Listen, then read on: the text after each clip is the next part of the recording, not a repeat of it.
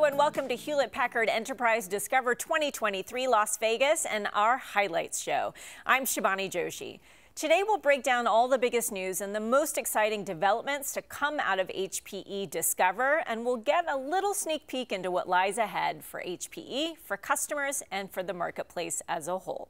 Joining me now to share their perspective on everything we've learned this week are two leading industry analysts, Carolina Milanese, President and Principal Strategist at Creative Strategies, and Addison Snell, co-founder and CEO of Intersect 360 Research. Thanks to you both for being here. Thanks, Yvonne. I want to start off with you, Carolina. You heard some of the news about HPE's new AI capabilities, particularly for HPE Greenlake and the platform. What are your thoughts on this, and what do you think it means for HPE?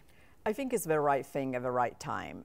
There's a lot of enterprises, especially small and medium size, that are trying to figure out what to do with generative AI, and being able to do it with a partner that not only is going to guide them to understand how to use the data, what insights to get from the data, but also have a solution that is scalable without putting the pressure of the cost up front is absolutely going to be critical. And I think the ability that HPE has to do that, and also the understanding that they have of international markets and the requirements from law and regulations is absolutely critical. Yeah, you make a good point about the different regulations across the globe. Addison, what is your reaction to Antonio's keynote and how it places HPE in the competitive marketplace? Yeah, thanks, Shibani. Clearly, it's been a Greenlake-oriented show, and that's been a message that really has come across clearly. I think the biggest, most exciting news from our perspective, especially as analysts that focus on high-performance segments, has been the Greenlake cloud for large language models. And I like what Carolina said about the right announcement at the right time. That's really capitalizing on a lot of the enthusiasm around LLMs right now. But as someone who's tracked high-performance computing and AI, we can really see a broad applicability of this for high-performance cloud-oriented services beyond strictly LLMs. And I think that's really well-timed in the market right now. What are some of the challenges that you believe these news announcements are trying to address, and do they get the job done? Yeah, well, a big challenge for end users right now that's come across clearly in our research is that there's been a diversification of workloads that I've got the same enterprise or high-performance technical workloads that I've had for decades, and then 10 years ago I had to start doing big data and analytics, and now I have to start doing machine learning and AI, and nobody tripled my budget, right? And I'm trying to manage all of these things either on-prem or in the cloud, usually in some kind of hybrid environment, and finding a vendor who can provide leadership in not just saying, hey, we can deliver whatever you want, but give me guidance in terms of how do I serve all these applications in an intelligent way without, the fear is that in 18 months I'm going to have a new boss who's going to say, what idiot bought all of this stuff, right? I would like to have some kind of confidence moving forward that I'm delivering this in an efficient way. Go ahead, I think the other part is that sustainability is on the mind of every CEO and CTO in the world, right? And so being able to have a partner that has sustainability in mind from the get-go, and so is thinking about deploying LLMs in a responsible way is absolutely critical.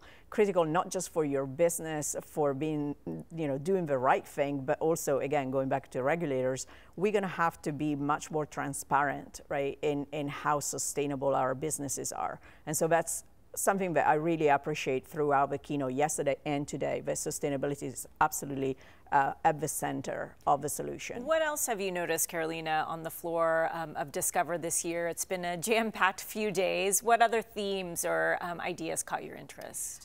There's a lot around ESG across the front, and with that, trust, privacy, data. I love what Antonio said yesterday about having a lot of data but very poor insights, right? With data rich but insights poor.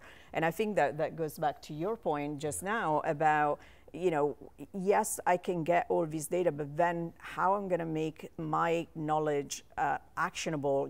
How am I going to take advantage of that? Because otherwise you end up just spending money, right? For the sake of spending money and getting all this data. So being able to do more with less when it comes to data is going to be important. More with less and doing more is certainly the theme. Addison, what are some of the opportunities that you're seeing out there for leaders in the midst of all of this change in this, rapidly uncertain environment on many different levels, but also ripe with opportunity? Well, yeah, I'll build on something Carolina just said in terms of spending money for the sake of spending money. I think what we have to be on guard against is AI for the sake of AI, right? There's a lot of it, ChatGPT is fantastic, and we're going to write me a poem about whatever, and then it'll generate 12 lines of really awful free verse. Getting past that to say, what's the actual business application of this? What am I going to do that makes a qualitative difference for my enterprise going forward? I do like the sustainability angle with this, and what I'll build on from that with the keynote is I really liked how Antonio and the team put the supercomputing expertise in context. So we can do the frontier supercomputer, so what? I mean, well, that's great for scientific research, but where does that technology now have applicability to my actual business to make a difference? And I think we are seeing that. It is going to be services-led in a lot of cases, and that really brings it right back around to Greenlake. Carolina, as we wrap up here, what will you be watching going forward? What's on your radar screen? I think if you look at what it was announced here, it was clear that the investment that HPE has made throughout the years are paying off, right? And so is the foresight of seeing where the industry is going and getting there before everybody else is. Even when maybe people are looking at you as if like, that acquisition doesn't quite make sense or it doesn't quite fit in. Clearly there's a lot there that still has to happen around AI. And I think what I'm looking for is continue to see the culture of HPE making a difference to the company and driving trust and just really an ecosystem of partners that are focused on doing better and making money and doing well at the same time. Yeah, with all the risks and uncertainties out there around AI, that trust aspect is crucial. Carolina and Addison, thank you so much. Thank you. That's the analyst perspective. Let's hear from some attendees what their big takeaways were from HPE Discover this year. Victoria Anderson caught up with some customers and partners on the floor. You know, what I like a lot about the keynote yesterday and today is that they are so much connected. So Antonio gave us like a big picture of what to expect, of what is new. Today, on the second keynote with the CTO, she did the detail from the summary of the opening keynote of Antonio. And it was great to see in a practice way how it works. As a partner, we make it a point to attend Discover for three main reasons. To hear the big announcement that HPE makes and how it is leading the charter for the industry. Second is to showcase the leading innovation on the floor. And third is to hear the partner-friendly announcement that HPE makes at Discover every year. Super excited to be here. There's so many interesting folks here. There are so many, bright minds in here. And this is a really inspiring environment for me and, for our business. So hopefully, this will be kind of like an experience that's going to resonate us, for maybe even till next year, till next HPE Discover. Thanks, Victoria. There are many thought leaders here at HPE Discover, and one of the conference speakers is noted political scientist and global risk consultant Ian Bremmer, president of the Eurasia Group and G0 Media. I sat down with him to get some of his thoughts on AI. Take a look. In a recent piece for Time, you wrote that artificial intelligence will be the most powerful engine for prosperity in history. Share some of the specifics behind that statement. Where's the growth? Where is it coming from? The growth is billions of people online that in short order will have access to tools, educational tools, healthcare tools, productivity tools that will unlock a massive amount of human capital.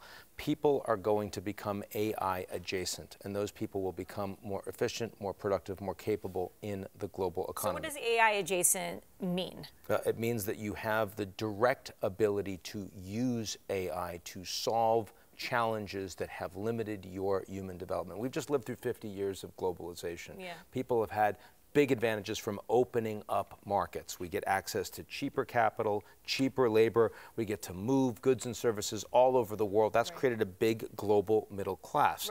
Now, AI does that in the tech space in a way that the internet never really could. You have access to the internet, it's great, you have access to information, but you don't necessarily have access to knowledge. You don't necessarily know how to deploy it. You don't have real-time understanding of what the planet looks like. AI gets you that. And so I do believe that there's a reason why we're seeing this level of hype, the hundreds of billions of dollars that are being invested, the massive share price explosion that's occurring. This is not an NFT bubble. I want to be very clear about this. This is a truly, this is a transformative technology. For more on AI, be sure to check out our Adapting to an AI World show on the HPE Discover More network. Now, for more on what lies ahead, I'm joined by Latha Vishnubhotla, Chief Platform Officer at HPE, and Kevin McCammon, Global Head of Digital Infrastructure Solutions at Henkel Corporation. Thanks to you both for joining us. Thank you. Latha, I want to start with you. There's been a lot of news this week at HPE Discover. How does that position HPE for the future? Yeah, so there were a lot of exciting announcements during this Discover.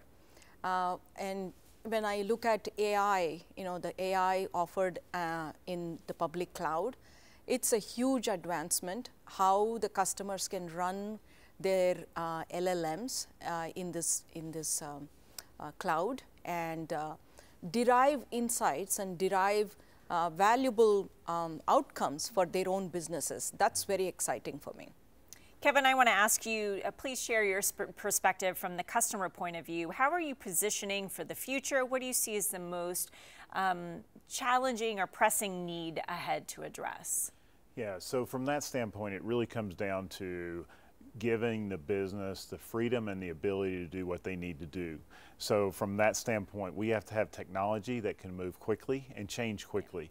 And one of the things that is critical for us is that infrastructure and the support needs to be transparent to the business. The business needs to move quick. Absolutely. And Latha, what is the future of hybrid cloud in your mind? How do you see it evolving? What should forward-looking business leaders be thinking about so that they're ready to seize this opportunity? So first of all, the enterprises are going through digital transformation. And you've heard during the keynotes, 70% of the workloads are running outside public cloud. 50% plus data is in the edge. So now with this kind of an arrangement, the customers, how can they leverage their data to put themselves at a competitive advantage? How they can be on the trajectory for growth and profitability. Those are some of the key things that the future leaders must be looking at.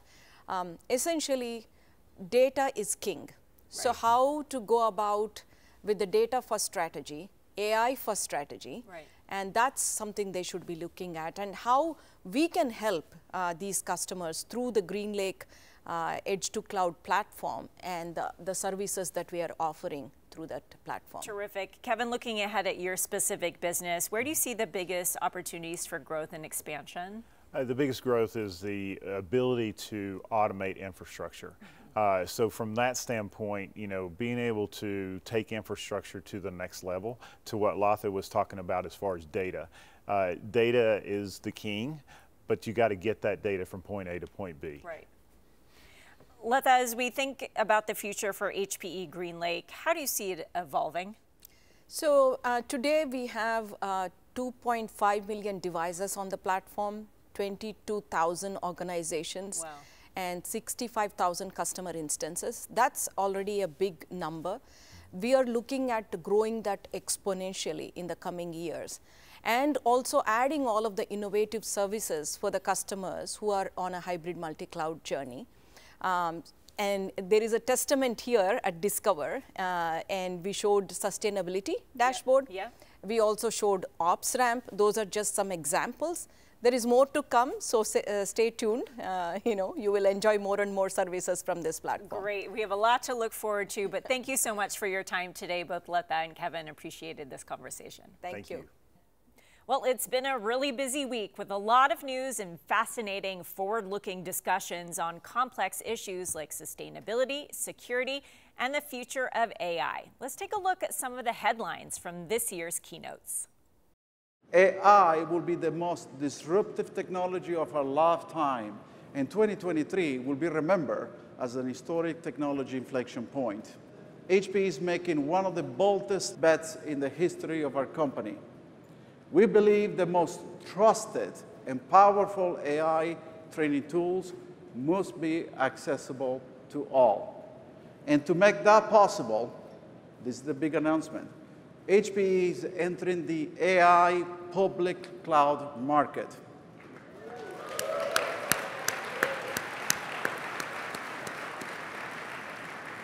Today, I'm pleased to introduce the first in a series of industry and domain-specific AI applications that will run on HPE's industry-leading supercomputers and AI software powered by nearly 100% renewable energy. HPE Greenlake for large language models will enable any enterprise to privately train, tune, and deploy large-scale AI through an on-demand, multi-tenant supercomputing cloud service. We are playing a prominent role in AI, leveraging our unique ability to build, supply, and support scalable AI-native architectures led by our long history of supercomputing leadership and innovation. So I'm here today to show you how we are doing all of this and bringing it to you on the Greenlake platform. Instead of having to buy a supercomputer, of which I'm sure many of us do not have the budgets, you can now simply subscribe to HPE Greenlake for large language models as a service. And there you will have access to one of the most powerful supercomputers in the world to train your data or leverage our model hub, where you will have models that are developed and trained by yourself or other people. Joining me now to wrap up this action-packed week is Executive Vice President and Chief Marketing Officer at HPE, Jim Jackson. Good to see you, Jim. Good to see you. I want to start off, there was a lot of news that came out of HPE Discover this year. New products, new offerings, and some fascinating discussions. What do you hope attendees walked away with from this week? That we have a winning strategy and we're executing against it. At the end of the day, we are an innovation-driven company and everything we do is for our customers. It's all about their outcomes, and that was on full display this week. If you just look at the last couple of years, in 2018, we said that the world would be edge-centric, cloud-enabled, data-driven, and we've been executing against that, and that came to life this week, which was great. In 2019, we said that we would deliver everything as a service by 2022, and we're doing that. And what you saw this week is a lot of focus on hybrid and edge, and really bringing that into the HPE Greenlake edge-to-cloud platform. We talked about OpsRamp, which we just recently integrated, gives us IT operations management, AI-driven. We can also now manage third-party environments as well as HP. So that was really powerful, great discussion there. We talked about giving our customers more choice with private cloud solutions. We talked about integrating more deeply with AWS and with VMware, so seeing all of that coming together, and then our announcement with Equinox, where we're making it easier to now get onto HPE Greenlake. And at the end of the day, it's all about data, but you have to bring data. Data by itself isn't that useful. What it is, it's the insight from the data, and that's where AI comes in. And we made a huge announcement, probably the biggest announcement that we have ever made at Discover, where we announced that we are now entering the AI cloud market, and we announced our first offering, which is HPE Greenlake for large language models. And this is the first of several. And the final point here is we've been actually working on this for several years, so this was not new for us. We're just now bringing it all forward. So a lot of excitement. Promises coming to life, and the industry reaction has been very positive, calling on HPE's acquisitions and its strategies. What have you been hearing from external parties out there about these announcements? Because that matters too. Yeah, absolutely. Had a chance to talk to a lot of customers, a lot of partners, a lot of influencers. I think very positive, They see us continuing to execute against our strategy, and what our customers are looking for is, okay, how do I now consume this, What is the outcome it's going to deliver for us? Our partners are looking at how do they monetize that and how do they become part of that, and we absolutely want that. So I think, again, we have been on a journey, and the market saw us take another big step forward in delivering against that journey. So it's been really, really positive. Internally within HPE, what is the big takeaway for you, your teams, as you look at the future? What are the big opportunities that you're going to walk away from HPE Discover with so you can deliver on next year? Yeah, absolutely. I think there's lots of different conversations about the biggest trends, but I would narrow it down to data and AI, Those are the two things that we really had a lot of discussion around. And data, again, requires an edge-to-cloud solution, and that's what we've been focused on. 50% of the data is generated at the edge, and with Aruba, we continue to invest there, continue to build that franchise, bring it all into that hybrid cloud environment, and that's where the platform is so important for us. It's our unifying concepts. It's one experience that we can deliver to our customers. And then with AI, what we wanted to do is make it more accessible. Right? AI requires massive computing power, and really it was held to just a relatively small set of government agencies or a few big companies that had a supercomputing cluster. We wanted to make AI accessible to the masses. So it was a great week. We've had a lot of really good discussions, and now we just want to build on that and continue the momentum. Absolutely. Jim, great to have you here today. Congratulations on a successful week. We Thank look forward to seeing what comes from you and your team. Great to see you again. All right. Thank you. Thanks, Jim.